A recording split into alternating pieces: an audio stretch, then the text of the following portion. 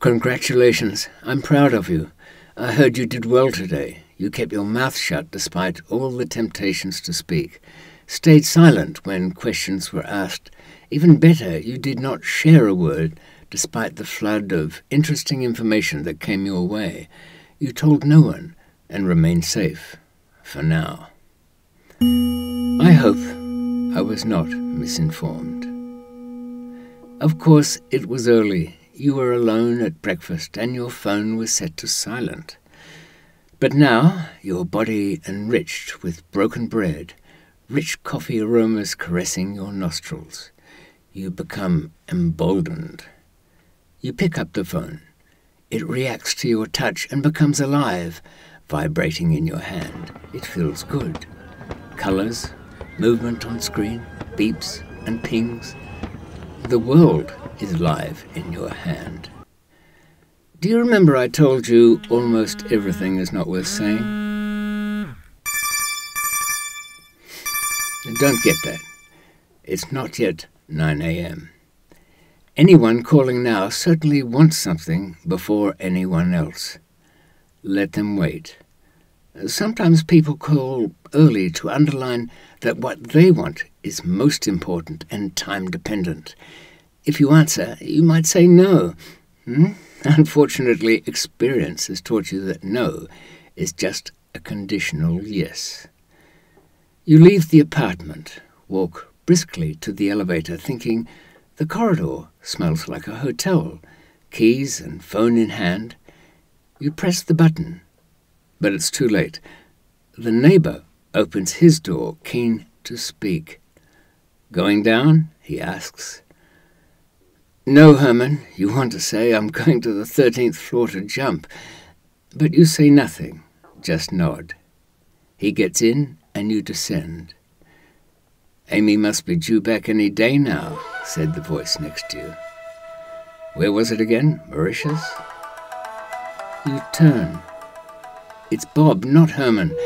You made a mistake. You're home in London, not Amy's mum's place in Cincinnati. That's right. You left the flat, walked slowly to the lift, thinking the hallway smells like a hotel. You're losing it. The sliding doors open. There's only 5 floors. Bob's on his way out, not Herman. No need to say anything. The last time you had this conversation, you told the neighbour you'd be away for 2 weeks. And that's when the apartment was ransacked. Was there a connection? Did sneaky Herman arrange for the thieves to come in Cincinnati? You looked the type. If you'd said nothing, you'd still have your clothes and Amy would have her camera. And what kind of thieves steal clothes anyway? And if you'd said nothing about leaving the apartment unprotected, you might now know, but you never will. An example of silence producing answers. That morning you took the London Underground tube to work. The carriage was packed, passengers talking over the jolting seats. You heard a woman assuring an older man she had a gardener who did some maintenance work. He knows a builder. So confident was she. The older man nodded. A piece of paper with some numbers changed hands. In effect, she had just underwritten the character and quality of a stream of people on the basis of, what, pretty flowers in her garden? When things go wrong, she will own all the harm that follows. Much harm did, as often does, with strangers on a train. But your attention was taken by a fat Ukrainian shouting into his phone. He wore earbuds, the volume high, trying to conquer the noise on the train. He stared at his phone defiantly, his end of the conversation in roars. If he knew others were being blasted, he cared not. At each jolt of the train, his weight squeezed a passenger to his side. The woman next to him looked at you and raised eyebrows. Poor thing, you thought. She seemed to appreciate your sympathy. so much expressed under the deafening noise. The big meeting at work had begun in the glassroom by the time you'd stepped away from the refreshment kitchenette. That's the bench with espresso machines and electric urns. It had been relocated to an open passage so workers could not hide there indefinitely.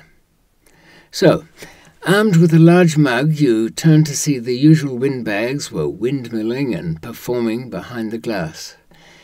You allowed yourself to be seen.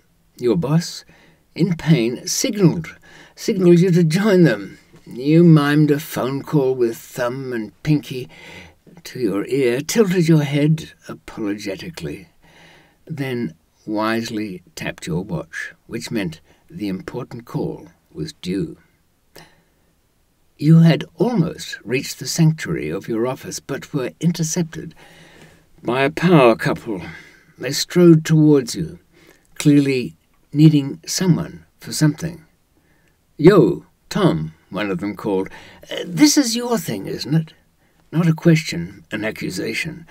"What the hell's the Lawson criterion?"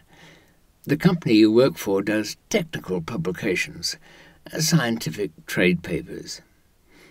You'd once told people you had an interest in atomic fusion as a power source, thinking no one would ever ask since fusion power has been, just 10 years away for the last 30 years. Isn't that some kind of crossover point? That was power person number 2, and she insisted, answering for you. Time for the oversized coffee mug to do its thing. Before you could do more than nod and swallow a gulpful, they saw you'd started taking milk in your coffee. Now, the staining power of milky coffee upon the shiny fabrics of power people, well, on their clothing cannot easily be measured. You swirled the mug, smiled, began to gesture, and they were gone, backing away to safety. You had learned early that it is a mistake to admit to any area of expertise, no matter how obscure. Despite that, you still have a weakness for revealing a scoop, speaking of some inside information, thinking that it will impress, or in the most misguided moments you think that someone has a right to know, that some force or competitor or plotter is working against them. When you'd confided to your boss, a nice guy really, that his previous business partner was joining a rival company, that was the day from when you were never quite trusted again. "How had you found out?" he wanted to know. "What do you mean you were at a wedding? How deep does this go?" Those little after-work one-on-ones had stopped. The only invitations you get are free-for-alls. Sad, really. You'd only wanted to help. If you ever find yourself passing on intelligence because you only wanted to help, take a break. Lying to others is one sin. Lying to yourself is much graver. You had lunch at Garolo's, a low-cost Italian eatery with small tables but loads of counters. Busy as ever, one of those places too packed to see who's eating in a group or eating alone. The last time you'd actually spoken with anyone here, the place was almost empty at night. A late call from a close friend of your brother. Over a couple of whiskies, young Norton had confided that his new wife had been cheating with a lowlife. Norton wanted you to have the man beaten to death, close to it. "Why come to me?" you'd asked. Well, he'd heard you'd had friends in low places. That was true, but you were surprised that people were passing that on. "The guy's scum, a huge bastard, older than me," your brother's chum told you. So you were maybe flattered that you'd been approached, though it was really an insult. Norton was actually saying, to deal with trash, go to the trash man. If you had become involved, it would have gone badly. In affairs of the heart, everything is talked over with everyone. People forgive, form new alliances, and have powerful regrets. Any advice you might give would one day be held against you. Advice surely is a dish best eaten privately from a paper bag and thrown away. You could have only yourself to blame. If you did have friends in low places, the moment you spoke of them, even with family, especially with family, the more quickly the words travel. Whatever tiny asset those dangerous friends were, they had no value the moment people knew. You managed to avoid dealing with more office people that afternoon by closing your door, dimming the light, and rolling out 2 feet of complex flowcharts extending from the gap under your door. Anyone seeing this would think, better him than me, and move on. A heavy rain had eased by the time you left Covent Garden for Charing Cross. As you passed Hotel Z, a large black Daimler cut waves through the flooded road to ease in front of you. Beside the path of swirling water, the rear door opened, lowering the darkened windows.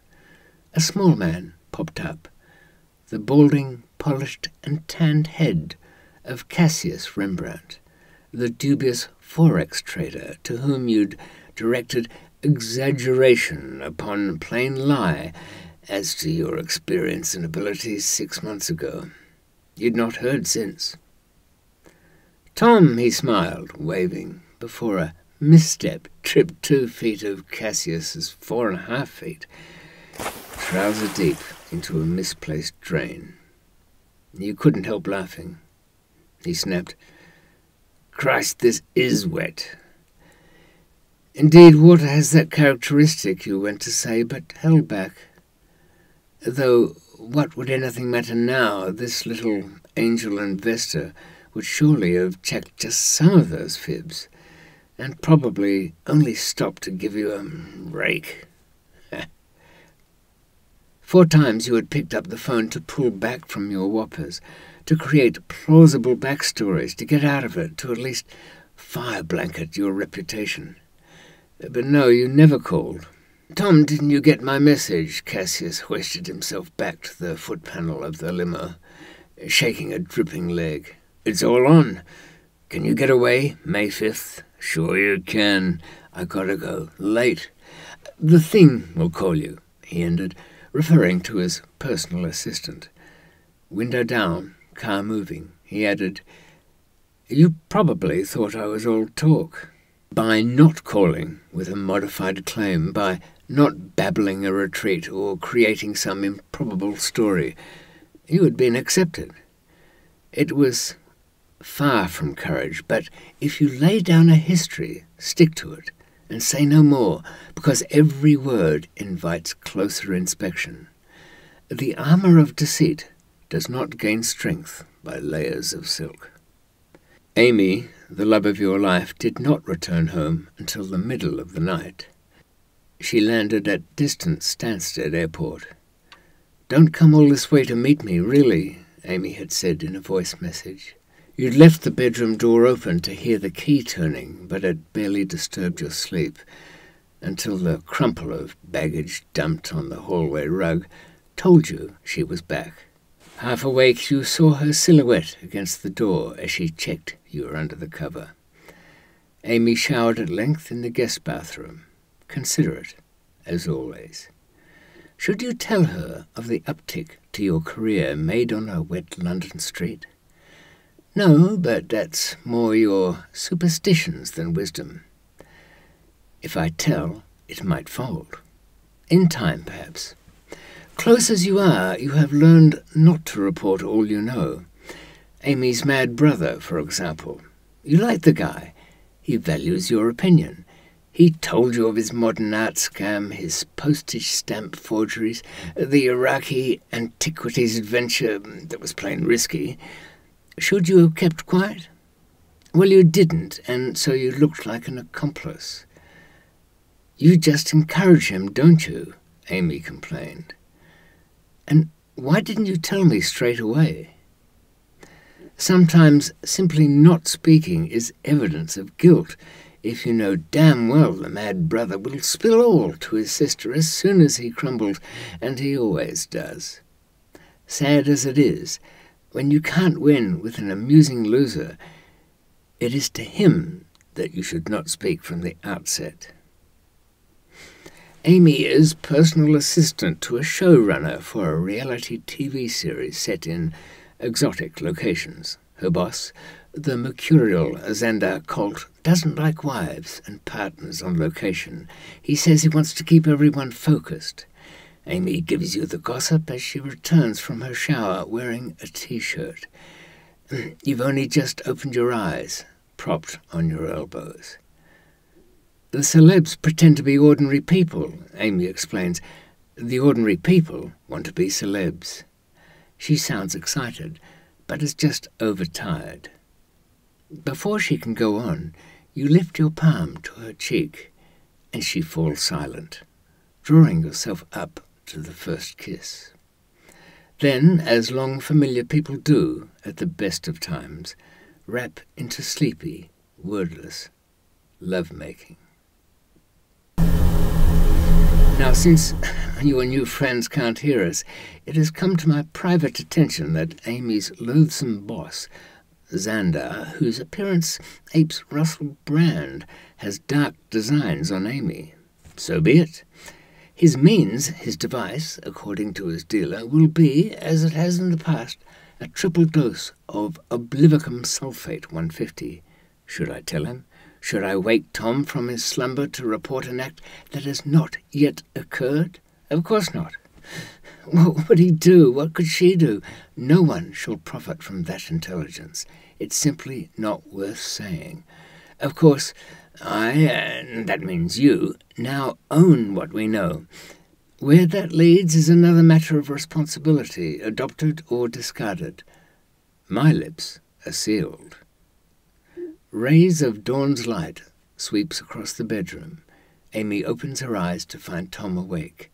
She smiles and asks, "What are you thinking?" Nothing. And that should be the last word for today, don't you think? Some viewers new to the channel might not know that I've written an autobiography, Unforgiving Destiny. There's a link in the description below, of course. There's a little writing underneath. Yeah.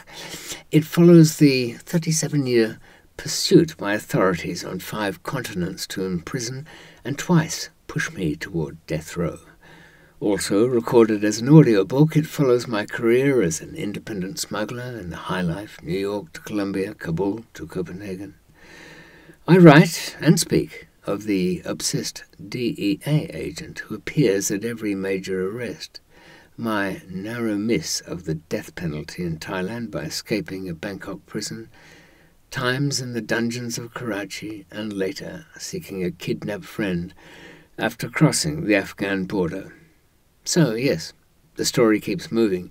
You can laugh at me as I stumble through every trap and rebuild a fresh identity and life, only to have the new life crushed. I suppose I've narrated a travel guide for underground tourists with a death wish. And if you ever suffer from such wishes, better to have someone else at the border checkpoint who becomes the target. That'll be me. Unforgiving Destiny comes with maps, diagrams, and a useful index of characters. Best plan is get the audiobook and buy the ebook so you can tag all the scallywags. It'll cost you a $5 extra, but that will come my way. Huh? I mean, you're safe at home, and I'm the one standing in front of Boris the border guard with a stuffed suitcase and an iffy passport. That's only fair, don't you think?